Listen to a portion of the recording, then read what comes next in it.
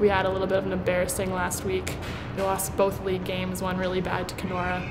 So it was really nice to beat them again, and we're looking forward to being nice and well rested for the end of the season and the playoffs. We seem to have our on and off games. Like when we go away, we play definitely worse than we do at home from the bus legs or whatever, but I know that we are a better team than Dryden and Kenora. We just haven't shown it yet. We just need to step up our game. Yeah, actually, yeah. The last week there, the last two league games, they were tired. I mean, we could see that in them. They played, I think we played 33 games by Christmas, so yeah, it took its toll, and they were tired. And I think even tonight they're still not 100%, but I think they're much more re-energized, and that's what we're looking for. But they played really well tonight. They moved the puck well. A lot of good things. We didn't get all the goals to show for it, but they worked hard. We were missing a lot of players, so we were kind of really starting to feel the tiredness by the end of the game.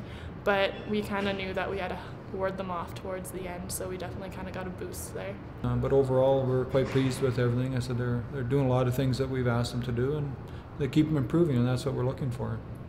We were doing better last year, but I think that our team's just as good as this year. We're a lot younger, not as experienced, but we're coming along very well. I think we'll be good by the end of the season for sure.